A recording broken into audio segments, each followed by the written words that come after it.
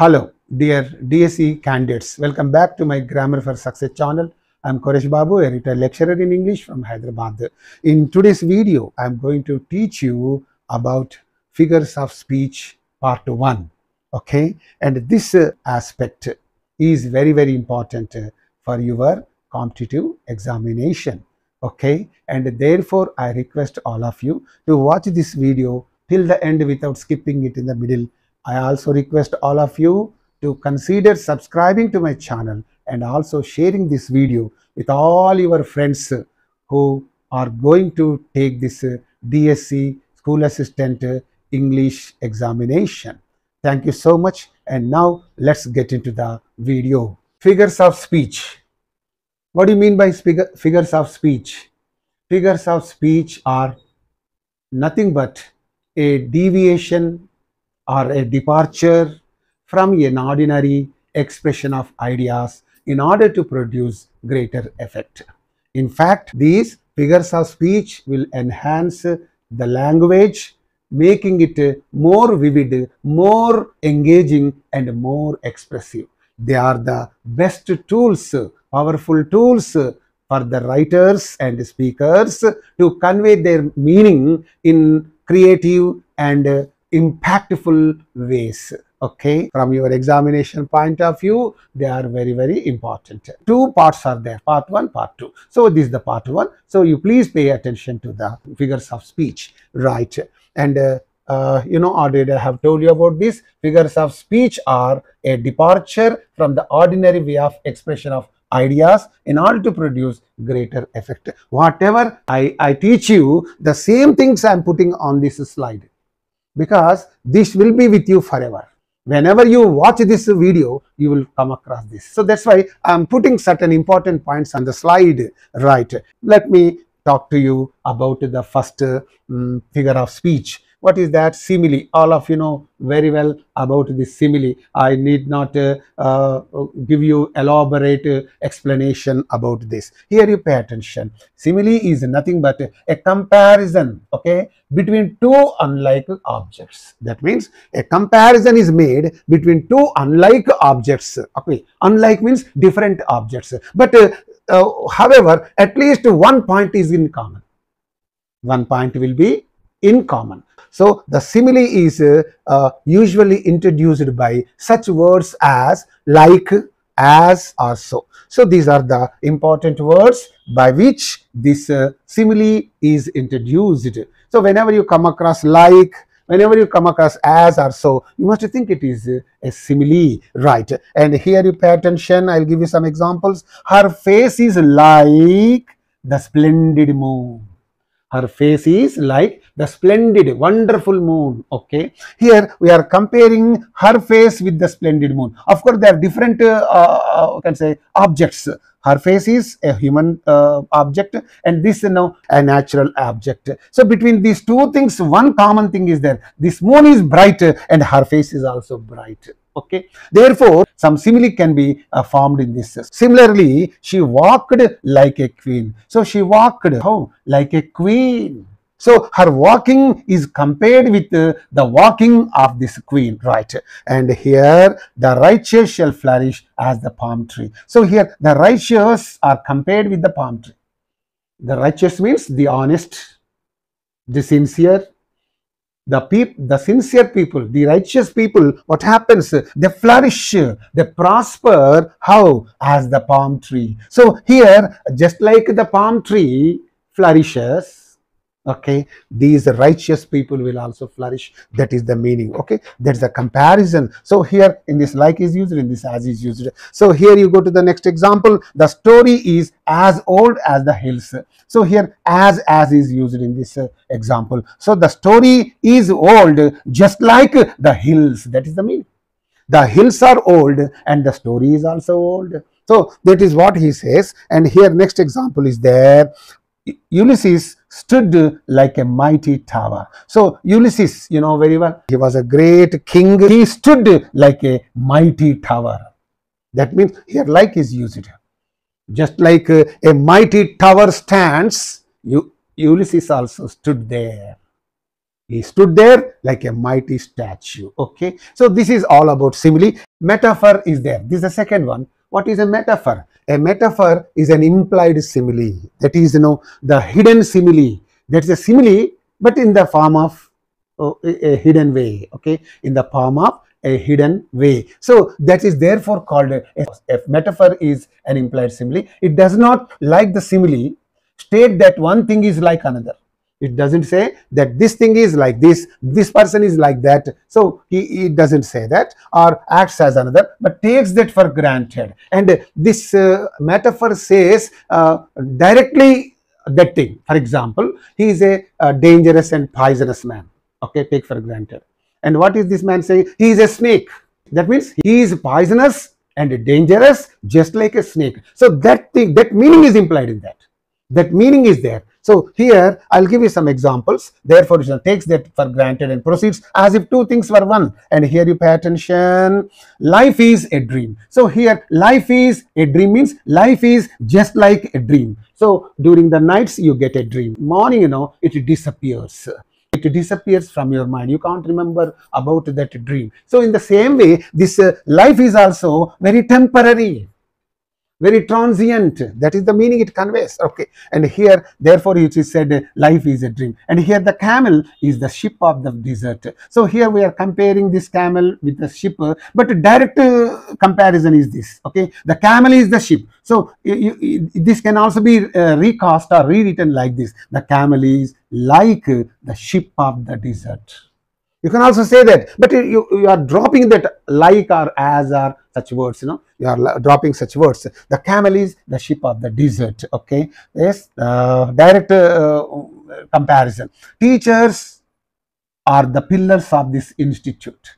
That means teachers are just like the pillars of this institute. Just as the pillars support the huge building, the teachers will also support the students and the institution in that way. So they stand very firm, they stand very strong. So that is what it conveys. And here you pay attention. Life is a bed of thorns. Okay, life is a dream. Okay, is a bed of thorns. Thorns means here full of troubles and worries and all that. Okay, so it is a bed of thorns means life is just like a bed of thorns. That means life is just like the one which is full of troubles, worries, anxieties and whatnot. That is there, right? And here direct comparison. The news was a dagger to his heart. So here the news is directly compared with the dagger. Actually, the sentence should be the news was like a dagger to his. Dagger means sword, or you can say knife. Generally, small knife that you put in the waist is called a dagger. That you have come across, I think, in the bazaars of Hyderabad.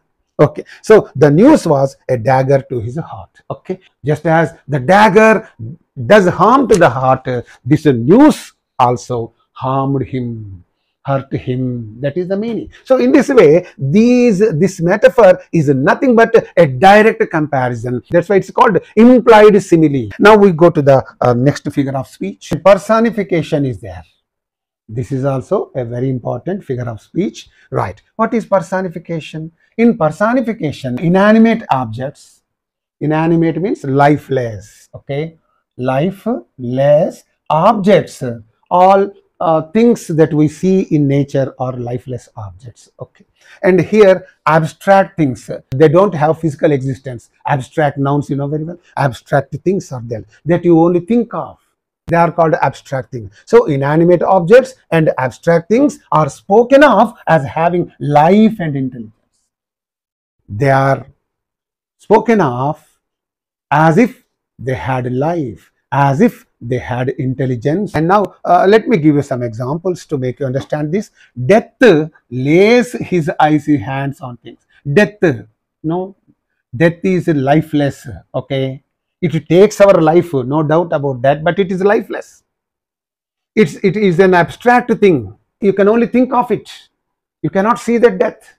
So here, death, this is an abstract thing, lays his, just like a human being, this human quality is attributed to this abstract thing. Death lays his icy hands on kings. That is there. So That is the meaning of that. And here's a pride goes forth.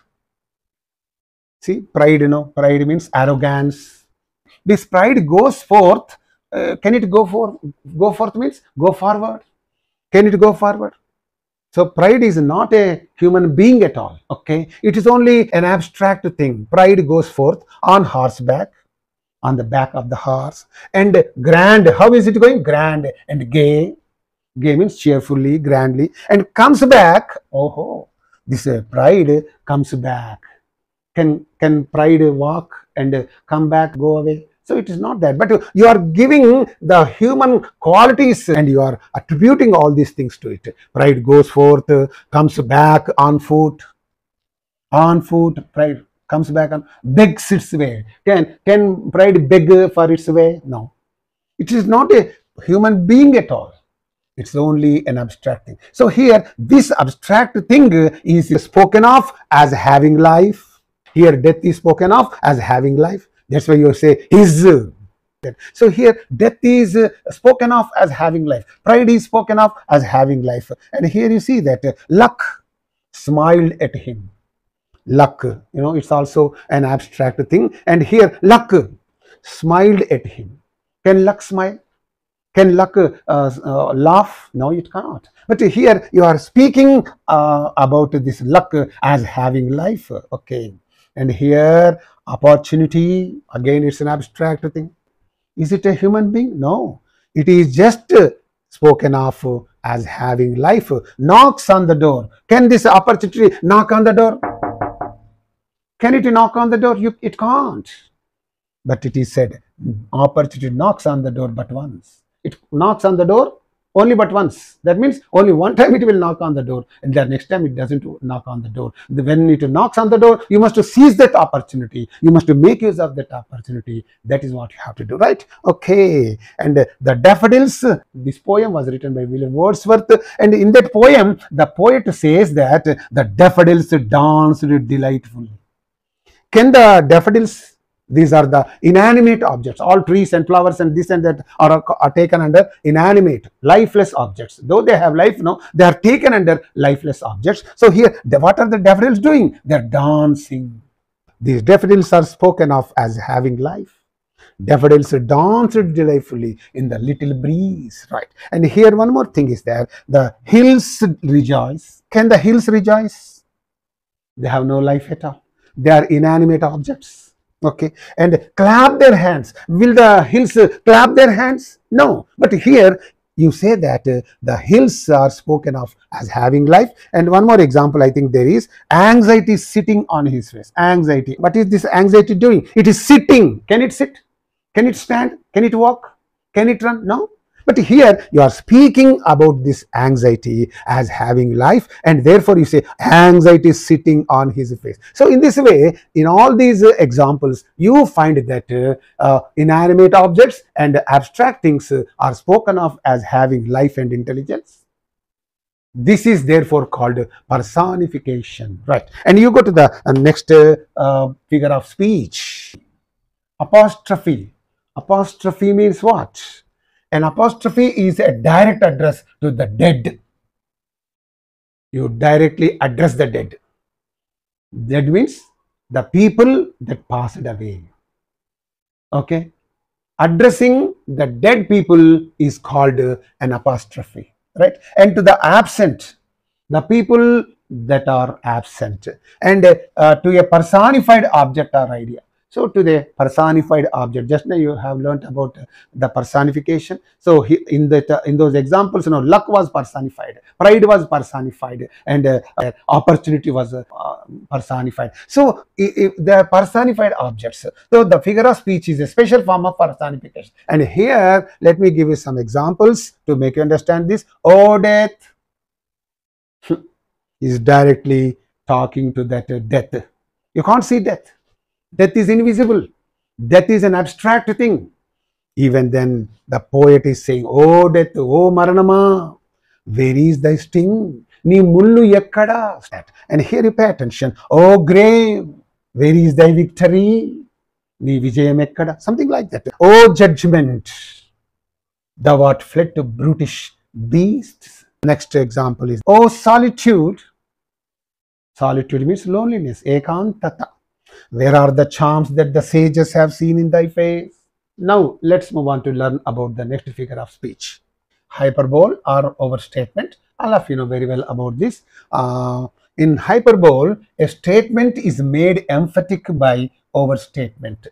So a statement is made emphatic. Emphatic means very effective by overstatement. I'll give you a few examples to make you understand this. She wept an ocean of tears. An ocean of tears means ఆమె ఒక మహాసముద్రం అంతటి కన్నీళ్లను కార్చింది. How is it looking? Is it not looking like exaggeration? So you can also call it an exaggeration. It's an exaggeration. In Telugu, I'm not getting words to talk about that. So it's an exaggeration. It's an overstatement. ఎవరైనా ఒక మహాసముద్రం అంతటి కన్నీళ్లను గారుస్తారా? So it's an overstatement. Overstatement is nothing but hyperbole. Right. And here, when he roared, when that man roared, when he shouted at the top of his voice, that's the meaning. When he roared means when he shouted at the top of his voice, what happened? The earth trembled. Bhumi vanikindata. Can the earth tremble? It's an exaggeration. It's a hyperbole or overstatement. Exaggeration, overstatement, hyperbole. All these three things are one and the same, right? And you go to the next one. The sea rose mountain high. The sea rose. That means the sea has risen up the mountain high. Mountain high means this big, this height. What is the height of the mountain? It's very big, it's very high. So just like that mountain high, the sea rose. Samudramu parvatamantati yettu egasindi. That's an exaggeration. Why man, if the river were dry, somebody is saying, why man, if the river were dry, I shall fill it with my tears. ఏమయ్యా మీ river ఎండిపోతే చెప్పు, నా కన్నీళ్లతో నింపేస్తాను. Can you fill the river with your tears? But this man says, I shall fill it with my tears. So this is an exaggeration. Right? And one more example. Oh Hamlet, thou hast cleft my heart in two. Oh Hamlet, thou has means, this is the old English, outdated English. It's obsolete. Obsolete means no longer in use. Okay. And you have, that the meaning of this is, you have cleft. Cleft means, cleave means చీల్చుట, rend. So you have cleft, నీవు చీల్చావు my heart in twain. Twain means in two pieces. నీవు నా హృదయాన్ని రెండుగా చీల్చావయ్యా, ఓ Hamlet. Is it possible to rend your heart? Rend anybody's heart? Sometimes we say, told this the bidda. Is it possible for you to skin that fellow? Peel off the skin of the fellow? No, you cannot. These are all exaggerations. Some words we use them only for effect sake, not for reality. We only for effect sake, or for emphasis sake only we say that. So here also, oh Hamlet, you have cleft my heart in two. And I think one more example is there. For ages I have not met him. Arey bhai, what about Mohan? Arey Mohan, for ages I have not met him. When Yugalendravan Joshi, that means he is not to be seen for so many days. That means it's a long time. It's an exaggeration. So in all these examples, you find that exaggeration is employed. So in all these examples, so that exaggeration is therefore called overstatement or hyperbole. Right. Now you go to learn about the next figure of speech. Euphemism is there. Euphemism. What is euphemism? Euphemism consists in the description of a disagreeable thing by an agreeable one. Disagreeable means bad thing. In other directly you can say bad thing with a good thing. చెడు విషయాన్ని మంచి విషయముతో చెప్పడం. ఎలా? Something is there.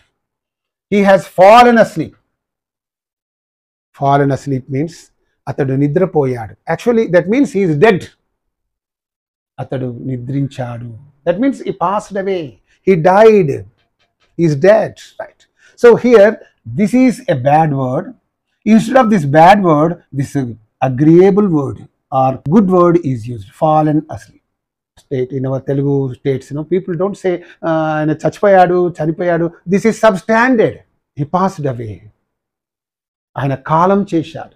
You are speaking about that death in a polite way, in an agreeable manner. So here, this good word is used to indicate the bad thing or bad word, right? And one more thing is that you are telling me a fairy tale. Fairy tale means you are what? A lie. So this is a bad word. So to indicate this bad word, this good word is used. A fairy tale. కాకమ్మ కథ చెప్తున్నావు లేరా అంటే అబద్ధం ఆడుతున్నావు లేరా. Even in Telugu also the such things are there. The statement is an invention. Invention means Marconi invented radio, and Newton invented gravitational force and all such things, So invention is used like that. Invention. So the statement is an invention means generally machines are invented, devices are invented, but here the statement is an invention. Invention is nothing but a cock and bull story. Kattu katha. So instead of saying this disagreeable word, he has used an agreeable word. Okay. So here, these are all disagreeable words or phrases, and these are the agreeable phrases. Okay. Right. And here you pay attention. He washed off his hands in this case. He washed off means ఆయన తన చేతులు కడిగేసుకున్నాడు means what? Here he proved that he was not guilty and not involved in the case. That is the meaning of that. So this point, this disagreeable point is expressed in the agreeable manner. Okay, and here he passed away yesterday. Here he passed away is there. Actually died. Just now I have told you in Telugu we say ఆయన చచ్చిపోయాడు, ఆయన చనిపోయాడు. This is very substandard and insulting to that man who died. But here you say passed away. అతడు కాలధర్మం చేశాడు, అతడు గతించిపోయాడు, అతడు తుది శ్వాస విడిచాడు. Something. There are several things, This is a direct bad word, disagreeable word. This is what? An agreeable phrase. Right. And now you go to learn about the next figure of speech. Antithesis. Antithesis. In antithesis, what happens? A striking opposition or contrast of words or sentiments is made in the same sentence. Two opposite things are placed side by side, okay, to secure emphasis. This is usually employed to secure emphasis. Okay, bad word and good word, both are placed side by side. Okay, two striking opposition or contrasting words. విభిన్నమైన రెండు మాటలు ఒక దగ్గరికి చేర్చి ఒక effect కోసం చెప్పడం. That is called యాంటిథీసిస్. What is that? Yes, man proposes and God disposes. Man proposes, God disposes. To er is human, John Dryden's quotation, to err is human, to forgive is divine. See, these two things are placed side by side. తప్పు చేయుట మానవ సహజం, క్షమించుట దేవుని నైజం, something like that. And here two things are placed. Speech is silver and silence is golden. Two things are common. So these two things are there. Speech is silver and silence is. So by saying these things, you are giving some emphasis to this fact. You are giving emphasis to this fact. Forgive, God disposes. Whatever man proposes to do, God will dispose of. Without God's consent, you cannot propose anything. You cannot do anything. దేవుని యొక్క ఆజ్ఞ లేకుండా ఏమి చేయడం కుదరదు. Something like that. And so in all these things, okay, they are given emphasis. And here, come to learn and go to serve. How nice is this? Come to learn, go to serve. వచ్చి నేర్చుకోండి, వెళ్ళి సేవ చేయండి. How nice it is. And here, united we stand, divided we fall. United we stand. మనము ఐక్యంగా ఉంటే మనము స్థిరంగా ఉంటాము. Divided we fall. విడిపోతే పడిపోతాము, కలిసి ఉంటే మనం నిలబడతాము. Something like that in Telugu. Okay, it's all right. And here it's very interesting. And God made the country and man made the town. Two things are, striking opposition or contrast of words and sentiments. The two things are quite opposite. దేవుడు దేశాన్ని చేస్తే మనిషి down చేశాడు, something like that. So these are very beautiful examples. Okay, you please follow this antithesis, this figure of speech. And now let us go to learn about the next figure of speech. Oxymoron is there, very interesting, very important. Oxymoron is a special form of antithesis. It's a special form. It's an antithesis, but it's a special form of antithesis whereby two contradictory qualities are predicted of the same thing. Two contradictory means opposite qualities are predicted of the same thing. How? Let us see that. That's oxymoron. He is regularly irregular. Regular irregular. See, you are saying regularly but irregular. See, these two things are contradictory qualities. He is regularly irregular to the physics classes. So innocent arch, so cunningly simple. He looks so innocent but cunningly simple. How nice it is. He is cunningly simple. Chala cunning అయినటువంటి simple గా ఉంటాడు. And here he is a friendly enemy. Wow. How can it be so? He is a friendly enemy. స్నేహపూరితమైన శత్రువు. You are always saying friendly, but at the same time enemy. These two things are contradictory. These two things are cunning and simple, contradictory. Regularly irregular, contradictory. So like that, these two contradictory. Busiest lazy woman. You are saying busy, busiest, but lazy. Busy is opposite to being lazy.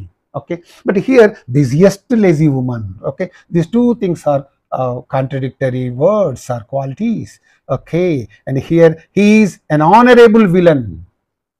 He is a villain but an honorable one. See, these two words are contradictory. Okay, and here he is a cheerful pessimist. Pessimist means, you know very well, one who looks at the dark side of things. So here cheerful pessimist. Pessimist cannot be cheerful. These two things are opposite. Cheerful. These two things are opposite. And unwilling volunteer. She accepted the kind cruelty. Kind. You are saying kind but cruelty of the surgeon's knife. Surgeon cuts the body, performs an operation. So here kind, it's a kind act but at the same time cruel because he is using a knife. So kind, cruelty, these two. Kind opposite is cruel. So here these two things are contradictory qualities. So they are placed side by side only, you know, about the same thing. He is our dear idiot son. See, you are saying dear but at the same time idiot. He is our dear idiot son. Sometimes I shall be calling my younger grandson, you are my sweet dirty goose. I say sweet but dirty goose. So it's like that. Yes, dirty goose cannot be sweet. Sweet in the sense very agreeable and all that. Okay, here. So he is our dear idiot son. Okay, last example I think I have given you. Parting is a sweet sorrow. So you are saying sweet at the same time sorrow. Sorrow is always bitter, but how can it be sweet? So sweet sorrow. తీయనైన దుఃఖము. దుఃఖం తీయగుంటుందా? It cannot be. So here in this way the two contradictory qualities are predicted or placed in the sentence side by side. That is called oxymoron. Right. You go to learn about the next figure of speech. Epigram is there. What is an epigram? An epigram is a brief pointed saying. Very brief pointed saying, frequently introducing antithetical ideas. Antithetical means quite opposite ideas which excite surprise and arrest attention. How? You are looking at it. The child is father of the man. You are saying father at the same time man. Father of the man. Okay. These two ideas are antithetical. Antithetical means, see, opposite. And here you see the next example. In the midst of life, we are in death. So this is in antithetical idea. We are in the midst of life. ఈ జీవిత సంద్రములో జీవితములో we are in death. మనం అంటే కష్టాల్లో ఉన్నాం. Of life, in the midst of life, we are in death. Life and death. See, these are the antithetical ideas in the same example. So this will excite your surprise and arrest your attention. In the midst of life, we are in death. We are in problems. We are in worries. That is the meaning of this, right? And here, art lies in concealing art. Art lies కళ ఎక్కడ ఉంటుందట? In concealing art, దాచిపెట్టడంలోనే ఉంటుంది. So here art లైస్ అంటున్నాం, then you say concealing. Art lying, concealing, these two things are antithetical ideas. And here see, pun is there. A pun, you know very well, consists in the use of a word in such a way that it is capable of more than one application, more than one meaning. The object being to produce ludicrous effect. Ludicrous means humorous effect. To bring about the humorous effect, this pun is generally employed in the poetry or in prose. Okay, right. And here you pay attention to one or two examples I'll give you here. Is life worth living? Is life worth living? Jeevitamu jeevinchadaginadena, worth living. So it all depends upon the liver. So one who lives is called a liver, but liver has another meaning. What is that? Liver. If that liver gets damaged, you know, man cannot live. Hepatitis B or C or whatever it is, something is there. You know, if it gets damaged in them, it gets expanded sometime, it gets damaged. That when that is the case, you know, if your liver is not in good condition, you don't feel hungry at all, because this liver is only the part of the body that makes you live very happily. Okay, here the liver is, it all depends upon the liver. Liver has one meaning. What is that? Jeevinchevadu. Liver has another meaning. Liver, that you know very well. Okay, here an ambassador is an honest man. You know very well. An ambassador who lies abroad for the good of his country. Who lies abroad. Lies. Okay. Here, this is, you know, lying is there. It has got one meaning. You know, lying abroad means what is that? Taking rest in the foreign countries. Taking rest. Lie has got two meanings. Lying, taking rest. Lying, telling lies. Lying. What are you doing? I am lying on a bed. And lying also has got another meaning, telling lies. So this ambassador, you know, he lies abroad means one meaning is he takes rest abroad, that means in the foreign country, and he also tells lies in the foreign countries for the good of his country. So this lies, here liver, pun can be found in these two words. And one more example I think there is, he is too much of a bear to bear this calmly. He is too much of a bear to bear this calmly. Bear means one meaning, bharinchuta. Bear has another meaning, elugubanti, something. So here this has got two meanings, right? To bear this calmly, right? So in this way, pun means a word having two different meanings. Okay, it depends on the person who takes that meaning. Now let's go on, move on to learn about the remaining figures of speech. Irony is there. It's very, very important. Irony is a mode of speech. It's a kind of speech in which what happens, the real meaning is exactly the opposite of what is literally conveyed. What is conveyed is one thing, and the exactly opposite of that you have to take the meaning.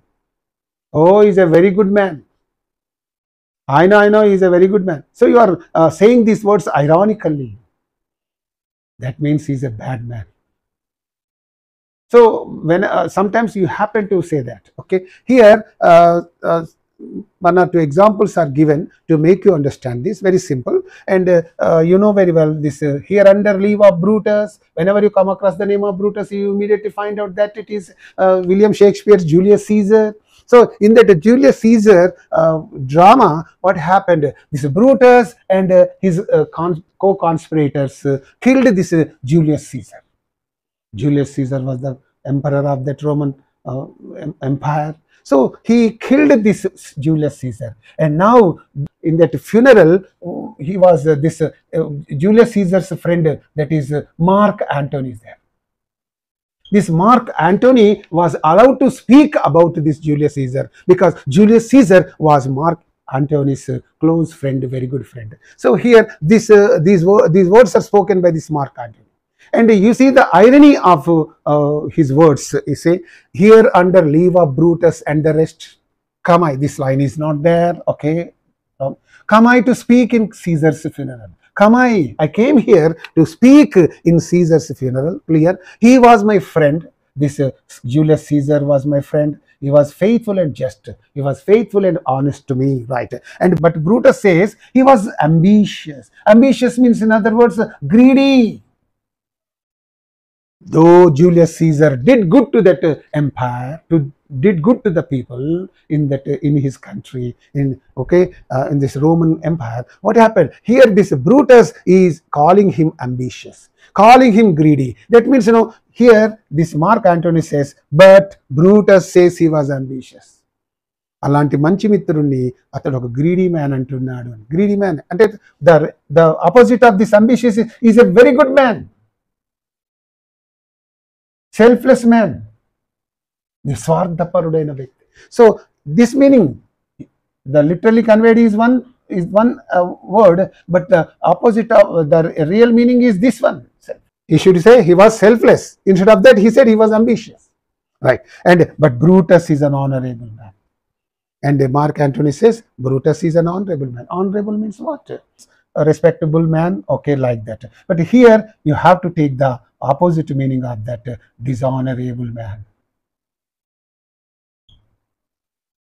అగౌరవనీయమైన వ్యక్తి, గౌరవనీయమైన వ్యక్తి కాదు, అగౌరవనీయం. So here but he's an honourable man. చాలా గౌరవనీయమైన వ్యక్తి. ఎందుకంటే ఆయన Julius సీజర్ను greedy man అంటున్నాడు. అంటే జూలియస్ సీజర్ ఒక సెల్ఫ్లెస్ మ్యాన్ కాబట్టి ఇతడు ఒక dishonorable man అని చెప్పడమే. That is the meaning of this passage. You know very well about this Julius Caesar drama of William Shakespeare. Yes, and one more example is given. You are a very fine friend to forsake me in my trouble. In my trouble you have forsaken me. What a fine friend you are. కష్టాలలో నన్ను వదిలేశావు. ఎంత మంచి మిత్రుడవరా నువ్వు, ఎంత మంచి మిత్రుడవరా అంటారు, అంత చెడ్డోడివిరా అని అర్థం, right? So this is giving quite opposite meaning, right? And this is an irony, this is an irony, this is an irony, right? And what a fine mess of things you have made. Oh, what a fine mess of things you have made. Mess means you can say spoiling the things. కలగంపులగం చేయడం. What a mess of things, fine mess of things. అబ్బా ఎంత మంచిగా కలగంపులగం చేసి పెట్టావురా బాబు వస్తువులని ఇంట్లోవి అంటే అంత చండాలంగా చేశామని దాని యొక్క. So this is what it is an irony. Okay, so irony is over, and now we are going to learn about the next figure of speech, metonym. Okay, metonym. Don't say metonymy like that, metonym, right? And in metonymy, literally a change of name. What is metonymy? Change. Metonymy, a thing or concept is referred to by the name of something closely associated with that thing or concept. So a thing or concept is referred to by the name of something, a different thing that is closely associated with that thing or concept. A thing is referred to. ఒక విషయాన్ని ఒక మాటతో చెప్తాడు, ఆ మాట ఈ మాటతో associate అయ్యే ఉంటుంది. How? Let us see that. Here the bench means not the school bench. Bench means it is used for the judges. High court bench means high court judges. And here you say that the crown means crown is used for the king. The crown is the king. So this word is used to indicate this one. A thing is referred to by the name of something. That means king is referred to by the name of something. Judges are referred to by bench. King is referred to by crown. Sailors are referred to by jackets. Blue jackets means sailors, because the sailors wear the blue jackets, right? And here red coats means British soldiers. So for British soldiers, red coats, they are referred to by this word as red coats. So in this way, these are referred to by these names that are closely associated with them. వీరిని వీటితో refer చేశారు, ఎందుకంటే ఇవన్నీ వీరికి అతి దగ్గరలో ఉంటాయి. Crown రాజుకు దగ్గరగా ఉంటుంది, blue jackets sailors, bench judges, courts British soldiers. So that is called metonymy, right? And here one more example is given. The White House. White House means what? The official residence of US President. The White House. The White House released the statement, issued the statement, something like that. So in this way, this is there. Now we go to learn about the other things. Note, since there are many kinds of association with objects, there are several varieties of metonym. There are several kinds of metonym. So here you see that the sign for the person or thing symbolized. So here the sign for the person, some sign is used for the person or thing. What is that?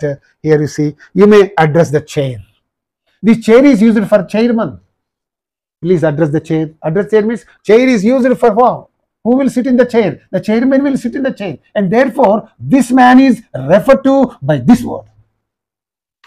ఈ chairman chair అనే మాటతో refer చేశారు, ఎందుకంటే చైర్లో కూర్చున్నవాడు వీడు.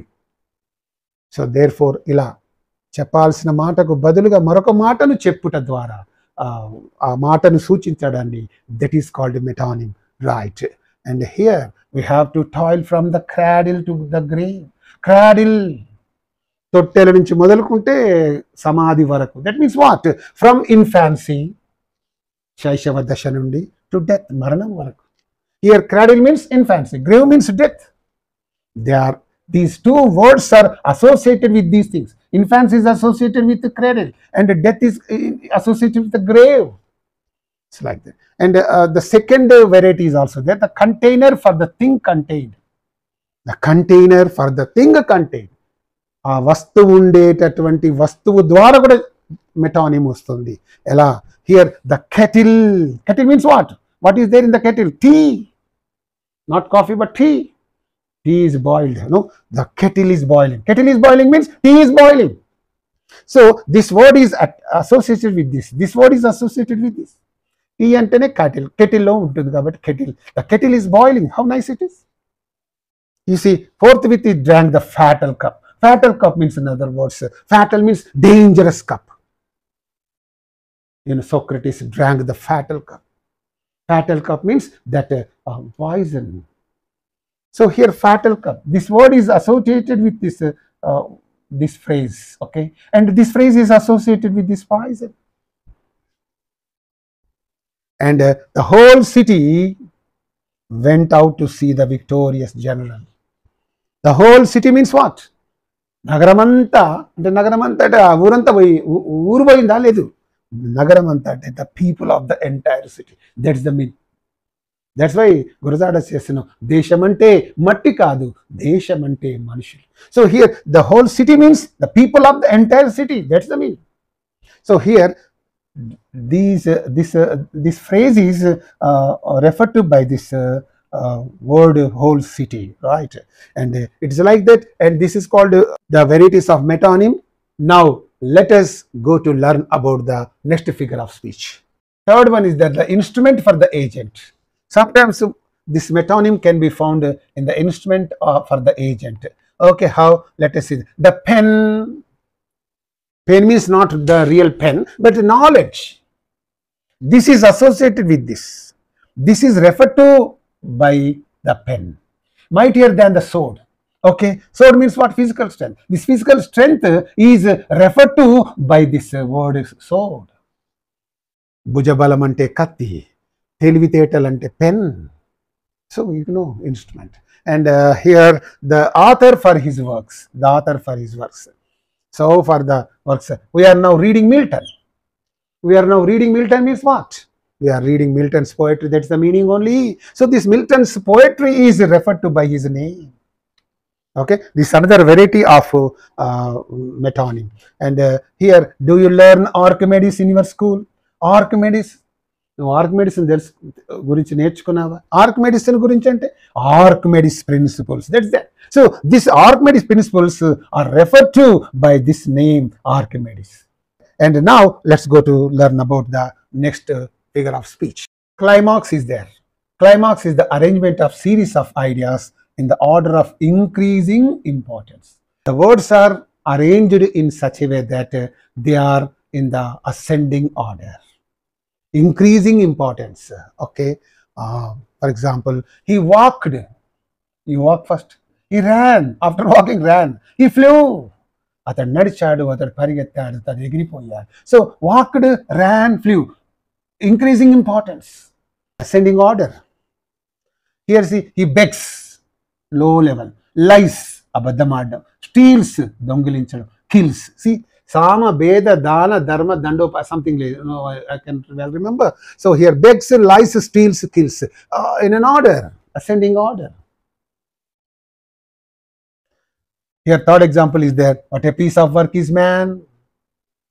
He, how noble in reason, how infinite in faculties, how like an angel, how like a god. See, in noble in reason, infinite in faculties, step, next step, like an angel, like a god, superior. So these, all these blue colored phrases can be arranged in an ascending order. So increasing importance. Okay, ascending order, but increase in the form of increasing importance. Okay, right. And now with this, this video comes to an end. The remaining figures of speech will be continued in the second part of the video. Dear DSC candidates, thank you so much for watching this video on figures of speech. If at all you face any problem in understanding anything, please tell me in the comment section. I'm ready to answer your question or your doubt or anything, whatever it is. So with the second part of this video, I shall be back to you. Until then, bye, see you, all of you. Okay, right.